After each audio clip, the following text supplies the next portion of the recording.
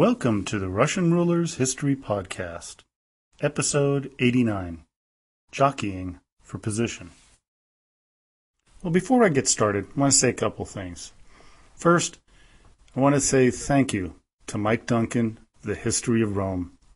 Today was his last podcast in his series, over 170 podcasts over a 5-year period of a narrative about the history of Rome that got me excited about doing the history of Russia. Mike, you went with me on a lot of walks on Monday mornings with my dog through the woods, listening to your incredible story about Roman history. Thank you very much. Secondly, during the time off I've just had, this podcast celebrated its second anniversary on April 30th. I really want to thank all of my listeners. I just look at the statistics when I download them and just am amazed at how many of you are following this podcast.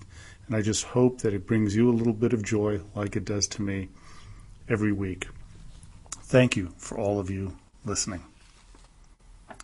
In the last 2 episodes, we witnessed the end of the last Soviet ruler to be executed in Lavrentia Beria.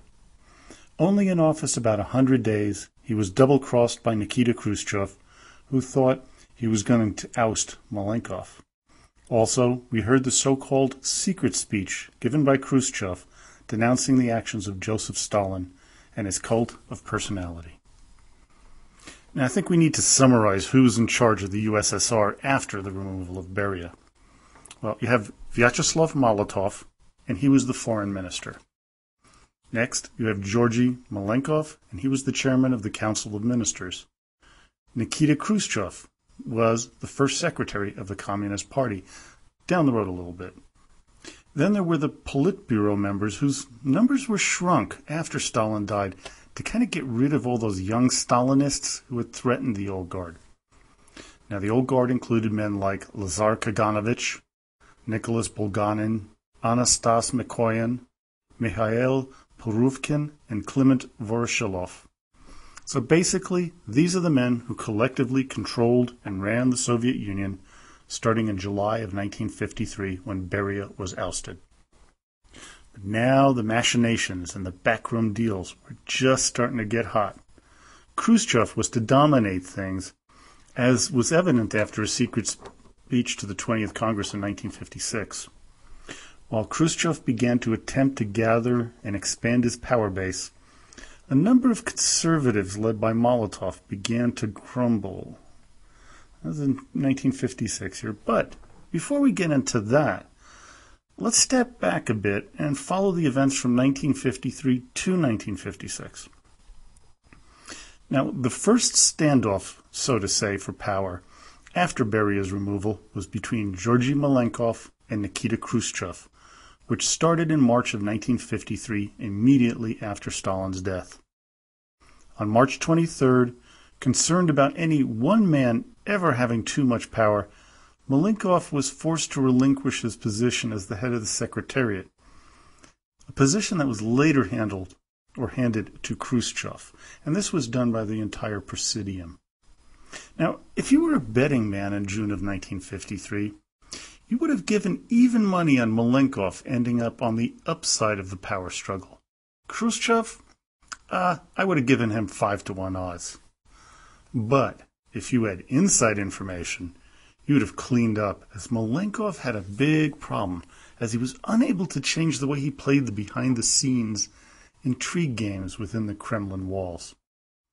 He felt that he could use the same tactics that he used while Stalin was around, which of course was a big mistake. Another error in his ways was his promise to the Russian people to increase the Soviet economic focus on consumer goods while lessening the focus on heavy industry. While this might have been popular with the people, what Malenkov failed to realize was the inherent vested special interest groups like the military that were opposed to such changes. While appealing to the masses, this made him more enemies than friends in the Presidium hierarchy, which the more cunning Khrushchev was to take advantage of. Now, if you just judge them by their personalities alone, Khrushchev had it all over his rival. While far less educated, Khrushchev had a way with people. And according to his friend Alexei Ajubai, after Stalin's death, quote, Khrushchev changed, even externally. He became more self-assured, more dynamic. His very manner of speaking had changed. He sounded much more independent. Well, the man who under Stalin was considered a dolt was anything but one.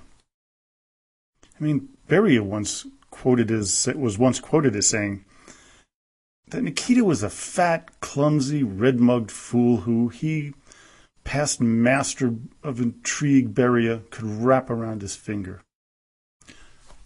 Well, even though Khrushchev was deeply involved with the plot to remove Beria, the others in the Presidium continued to underestimate him.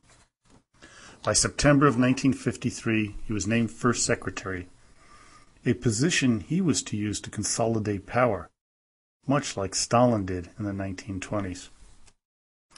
Now, William Taubman, in his Pulitzer Prize-winning biography on Khrushchev, wondered whether there should ever have been a split in competition between Malenkov and Nikita. Writing about Malenkov, he says, quote, "But was his clash with Khrushchev inevitable? Malenkov was no Superman, but he had strengths that complemented Khrushchev's. Khrushchev was impulsive. Malenkov was steadier. Khrushchev craved the limelight. Malenkov might have settled for a lesser role, and they certainly had aims in common, especially in agricultural and foreign policy, and they were as close personally as any Presidium members could be." Well, the inevitable answer to the question was egos. Malenkov, even though he didn't crave the limelight, he didn't like how Khrushchev constantly hogged the spotlight. And Nikita, he had a deep-seated dislike of Georgy despite outward appearances. Add to that, as Malenkov's former son-in-law Vladimir Schomburg said, quote, "It was common knowledge that Molotov, Kaganovich, and other members of the Presidium hated Malenkov." Khrushchev began to make his way around the Soviet Union to increase his power and prestige. Molotov writes, quote, "Khrushchev traveled to the provinces a lot, to collective and state farms, and you can't fault him for this. This was precisely his positive quality. He was everywhere. Stables, boilers, etc. He met with simple workers and peasants more than Lenin or Stalin did. There's no denying that. People were at ease with him. They treated him as one of their own." Malenkov then made a major blunder in November of 1953, when at a party meeting he threatened to remove corrupt officials. As Taubman so deftly puts it, quote, "His speech was greeted by the silence of the grave, as incomprehension blended with confusion, confusion with fear, and fear with indignation. At that point, Khrushchev's voice rang out. All that, of course, is true, Georgy Maximilianovich. But still, the apparat is our foundation." At that, the hall exploded with enthusiastic applause. Khrushchev was also blunt with his assessment of the Soviet economy, especially agriculturally. He is quoted as saying, "Comrades, this is already the 38th year of Soviet power. That's not a short amount of time. That means we should be ashamed to keep blaming Nicholas II. The man's been dead for a long time." Members at the meeting laughed. At another meeting he said, "The people put it to us this way. Will there be meat to eat or not? Will there be milk or not? Will there be decent pairs of pants? This isn't ideology, of course. But what good does it do if everyone is ideologically correct but goes around without trousers?" Laughter ensued, along with applause. You can see how Khrushchev was able to deftly communicate easily with his audiences. In 1954, Khrushchev came up with an idea, which was later to be proved as disastrous, although early on it reaped great rewards. This was to develop what they called the Virgin Lands. They were going to develop them agriculturally to stem the tide of hunger throughout the USSR. These lands were in Kazakhstan and Siberia. The Kazakh party leader, Sheikhametov, objected, saying, "Kazakhstan is for sheep, not for grain. The virgin lands mustn't be developed." Khrushchev then quickly replaced Sheikhametov with Panteleimon Ponomarenko and made Leonid Brezhnev his deputy. An order was sent to develop 13 million hectares within 2 years by rallying 300,000 Komsomol volunteers to head to the Virgin Lands.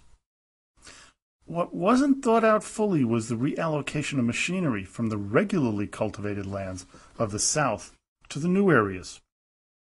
This caused the inability to work and harvest the lands that not only were traditionally counted on to support the country, but it was the most fertile land, something that the Virgin Lands were certainly not.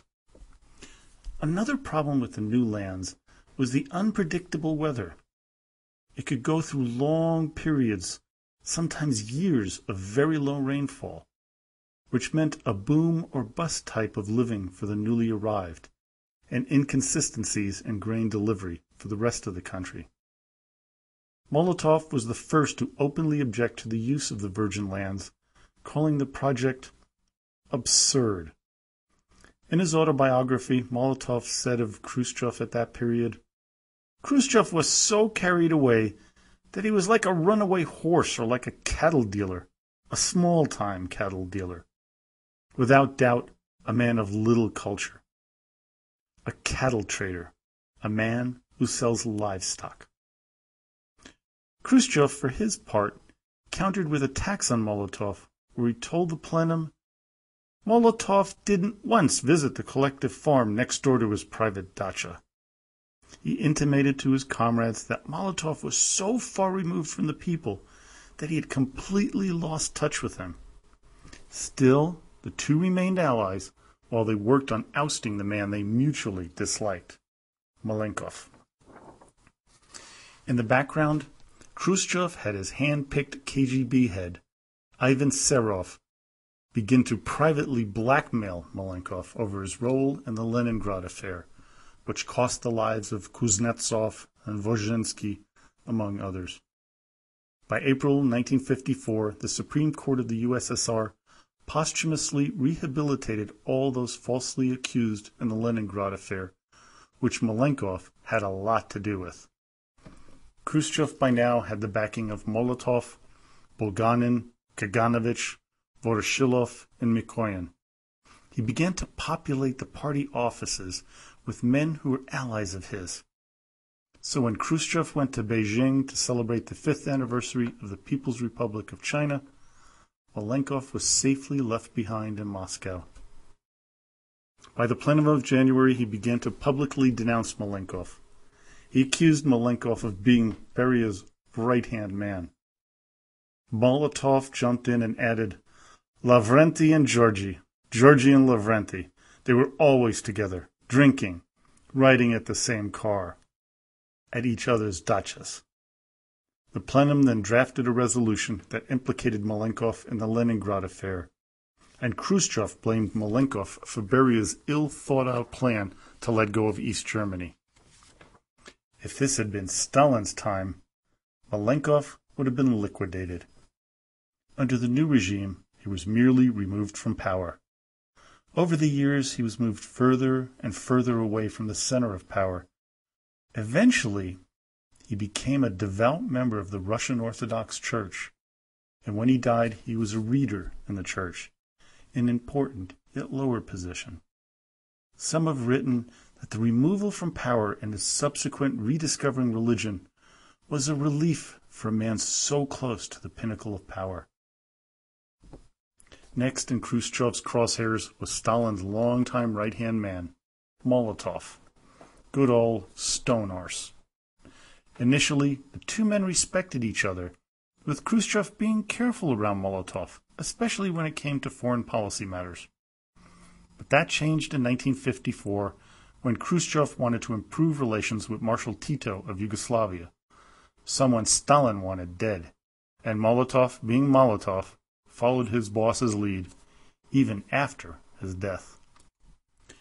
There were two main reasons why Khrushchev decided to try a rapprochement with Yugoslavia.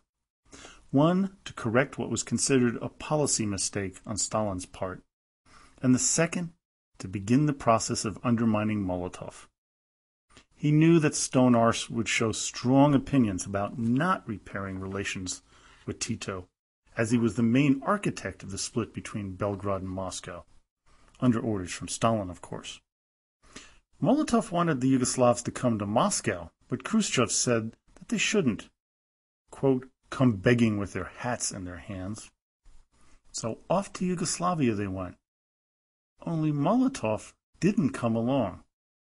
Khrushchev led the way and helped ease the tensions in May of 1955. According to Taubman, quote, Molotov's complaint that the Presidium decided Yugoslav issues in his absence prompted this profound exchange.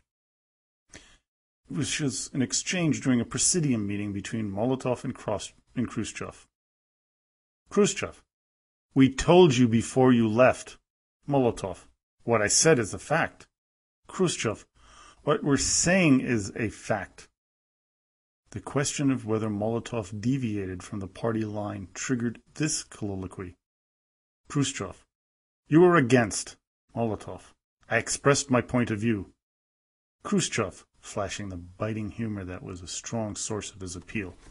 All the soldiers are out of step. Turns out, only Molotov is in step. From here, others began to jump on the bash Molotov bandwagon. Malenkov, who was still at that time trying to get back in Khrushchev's good graces, helped pound Molotov in revenge for his bashing. Kaganovich backed Khrushchev by saying, Comrade Khrushchev carries out his work intensively, steadfastly, actively, and enterprisingly, as befits a Leninist Bolshevik and Central Committee First Secretary. The butt-kissing was just getting started. Molotov knew he was in trouble, which caused him to backtrack. Quote, I consider the Presidium has correctly pointed out the error of my position on the Yugoslav question. I shall work honestly and actively to correct my mistake. To which Khrushchev replied, For 34 years he sat in the Politburo, and then for 10 years he talks nonsense.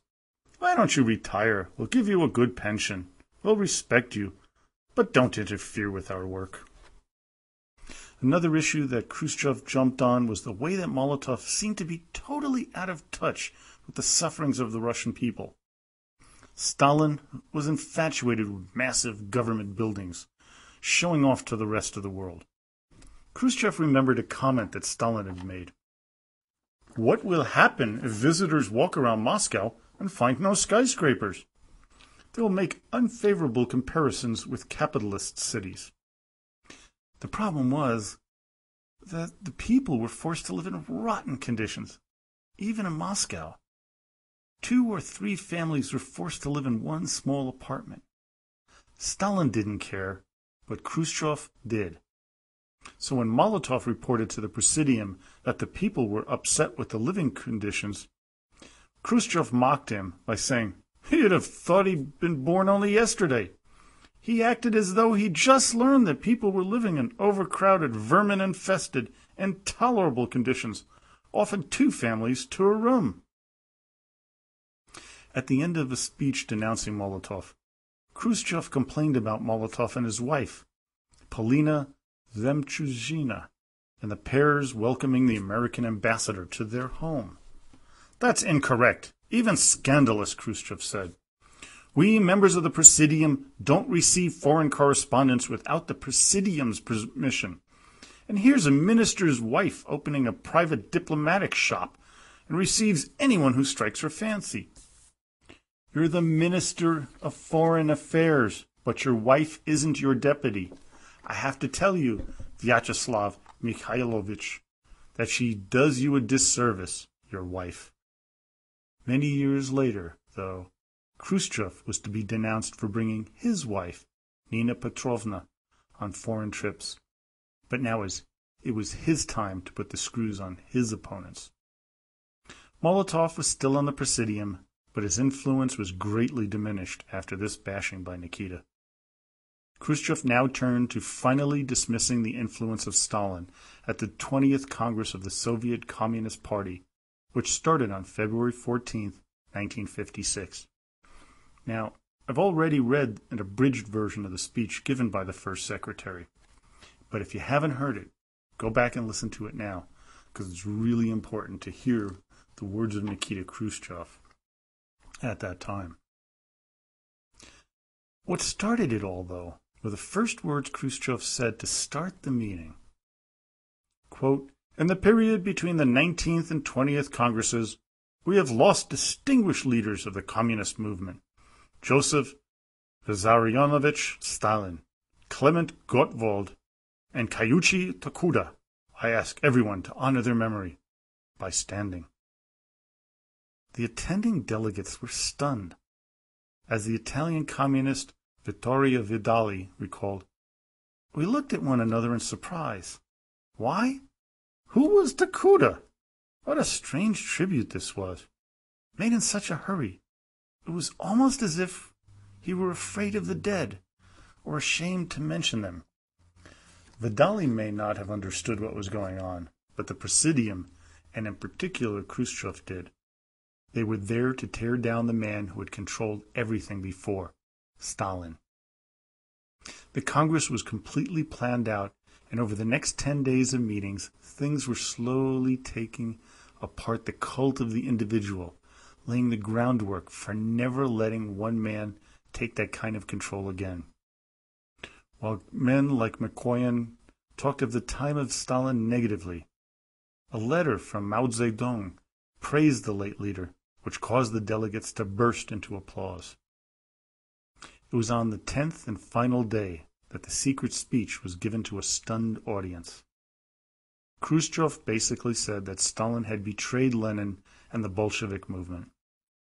The speech by Nikita was, as Taubman puts it, was the bravest and most reckless thing he ever did. It shook the communist world to its core and made Khrushchev numerous enemies.